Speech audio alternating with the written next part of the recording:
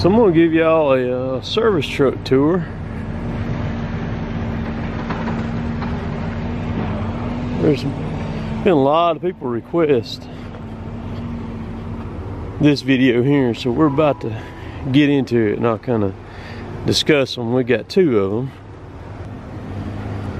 So all the way up till gosh, we ran two service trucks forever. We had two 550 Fords that we ran. One of them had a flat bed on it, the other one had that IMT bed on it that's on that truck over there. And then we went, Derek wrecked one of the 550s. He had a guy pull out in front of him one morning just up from the shop. Derek T-boned him and I mean destroyed that truck. And so we pulled the bed off it. Like I said, it was just an old flatbed is all it was, nothing to it. And we went and bought a F650 with a IMT bed and crane on it. It was okay, and I'll get in the beds here in a little bit more. We ran it up till well, our 550 Ford went down 2 years ago, 2018. Motor blowed up in it. It was a 01 model, had that bed right there on it, that IMT bed on it. So we were about in a bind because that F650, it wasn't hitting on much either. And we took and we bought this one in 18, about this time of year, November, December 18. And this is a 2015. It had been sitting on the lot for 3 years and had not sold. And probably because it had a regular cab on it, not a crew cab on it, but it's a Ram 5500, and we were able to get a killer deal on it. This one has a maintainer bed on it, and so we sprung and bought this one, and it's just a regular cab on it. It's all it is, nothing special. It's of course they're both of them 4-wheel drive. So we've got on this one here currently, it's got 42,000 miles on it.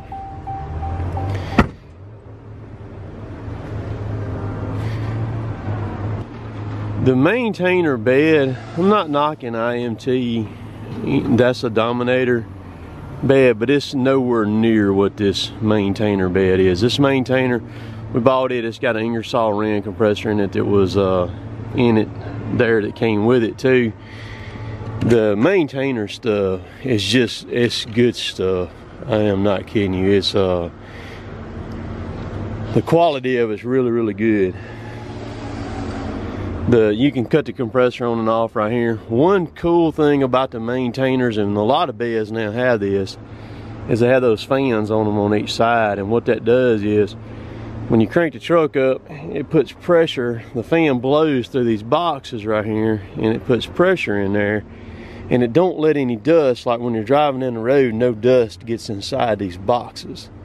Very nice tool trays, and they lock when you pull them out. You can't push them back in unless you undo them. That's very nice. You can crank the compressor and all that stuff right there. You don't have to get up on it, and chokes right there. Not a fan of those kind of compressors. They're okay. I'll get into that more too on the other truck, because we're going to put a VMAC on the other truck. We've actually got it ordered for it. And no, they didn't send it to me. We buying it. This is another tools. This is just all tools, wrenches, everything in here. Like these boxes are the same way. They lock out, so they won't slide back in. Just lots of tools in them. They're just completely full, even big wrenches. And some of the stuff we mess with. And you notice there's no dust in them either. That's due to that fan blowing. The doors are nice and heavy. Doors, good shocks on them. Love the latches on them. They're just good beds, man. They're built well. It's got stuff. Derek drives this truck right here. So we went without two service trucks for 2 years, and we just couldn't afford to get another one. Things have been so tough that we couldn't spring to get one. So about 2 or 3 months ago, we decided to go ahead and start looking, and we bought that other truck over there because we kind of need it. It takes two to kind of make us run, but we did it on one for about 2 years because we burn a lot of fuel. You got storage in the bumper right there. And the air hose right there for the air comes out. So fuel tank's right here, and then in front of the fuel tank is the compressor. This one's got, well, both of them have those newest style Feel Right pressure sensing pumps on them. On our older Feel Rights, the high flow ones, we were only getting about a year of life out of them. That one right there has been on the truck for a year and almost 4 months now. We put it on in August of last year, and it's done really well. We run a 50-foot hose, which is actually a little bit too long because it has to push that fuel a long ways. But it's okay. Got a reel on it right there. Had the tank custom built right there too for the truck. We keep a ladder in here. Hydraulic oil's up there in the top right box. There's another ladder right there. You got to have them on these track machines.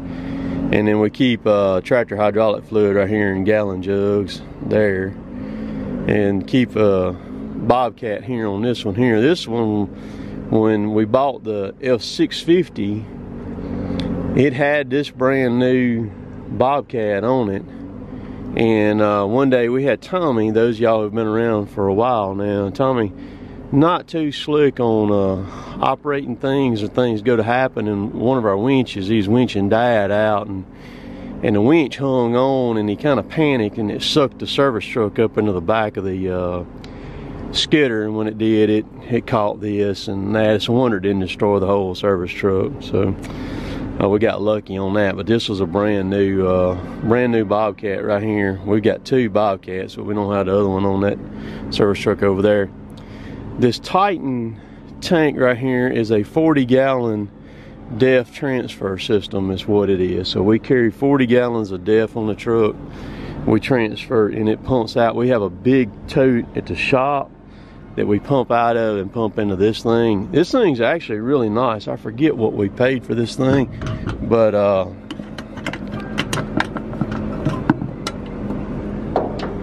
it's pretty nice the way it's set up here. Do not like having a fuel lube trailer, having to tow them in and out of the woods. We've done that before. For some people it works. For us, it does not work at all. Got a Wilton vise so I can get the fuel nozzle out of my machine. But as I was saying, Wilton vise on this one.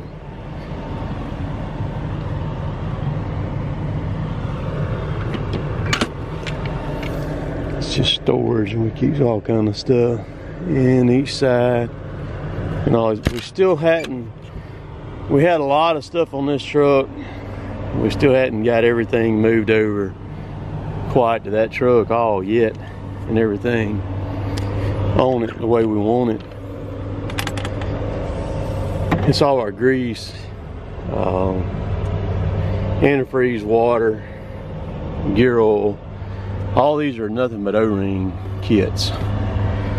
If you're gonna log, you gotta have quite a few different O-ring kits.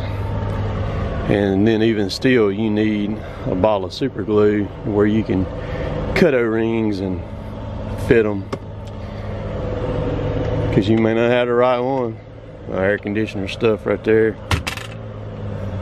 Oh, did that wrong, Tim. That one gets closed first. Love the latches on these. Easy to grab these handles here.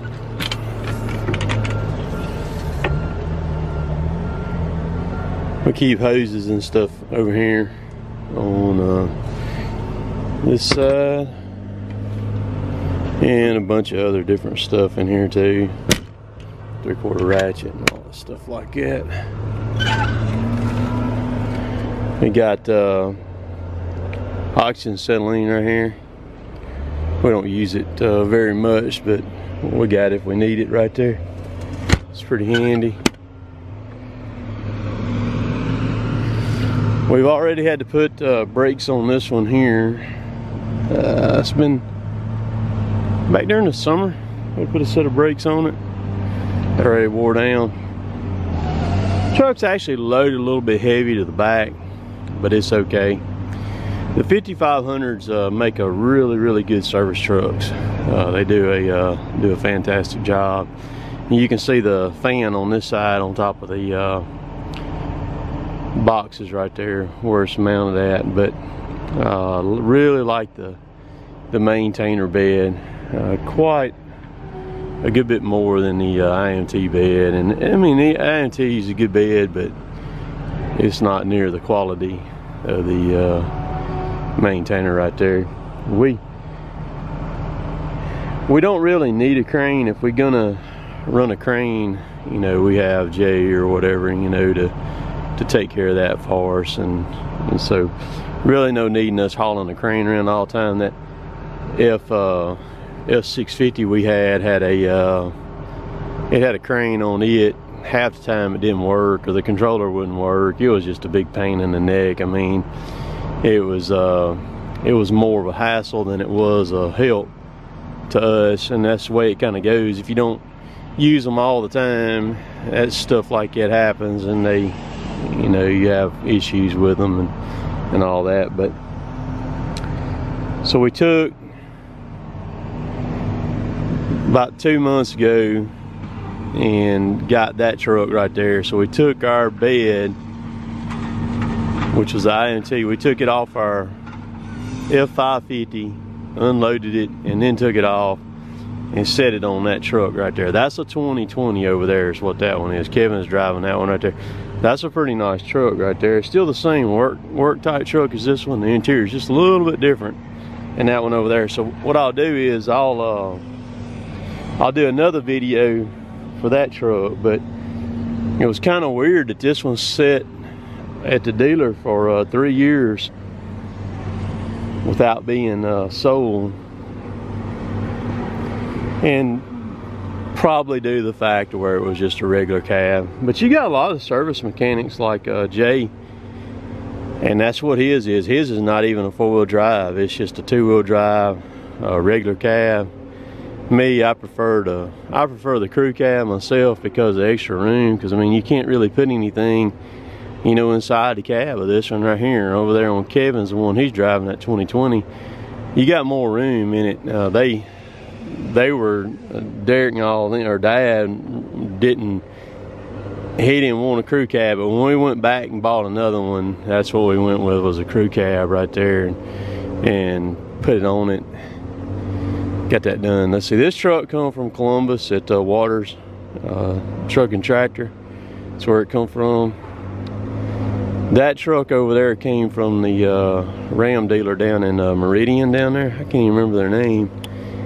We bought that truck and bought Kevin a 2500 at the same time. Kevin never had a pickup truck to drive, a company truck, and so we bought both of them at the same time, and got them.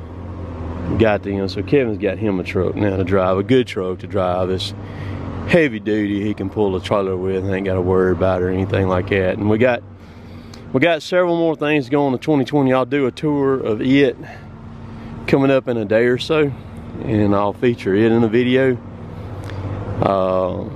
One thing that we don't have on either one of these trucks is hose machines. We have 2 Parker hose machines, and we've gotten away from making our own hoses. We made our own hoses for almost 30 years, and we went through a spell there where we just had a lot of trouble making hoses, and it was just better for us just to get them made in town there. Sure, it costs us a little bit of time, but so we don't even have a hose machine on either one of these trucks. One of the hose machines was air operated, the other one was electric, and you plugged it into the welder up there and ran it off of it. Good machines and all, but the hassle factor of keeping up with the amount of hydraulic fittings that we had to keep up with. A lot of these machines that we're running now are 6-wire machines, and they're a little bit more, they're a different animal to deal with. So rather than stocking thousands and thousands of dollars worth of stuff, we just quit doing it and go to town and get them made up. So you can see that's why we need 2 service trucks, because you got the 635, he just fueled, Kevin is fueling, and Derek is fueling right there. If we all hit the same day to fuel with just 1 service truck, it didn't have enough fuel to cover us all at one time, so we were having to time it. But now that we got both of them running, it's a non-issue now, so we can just fuel. It doesn't matter who needs fuel or what, we got enough fuel to get us by now.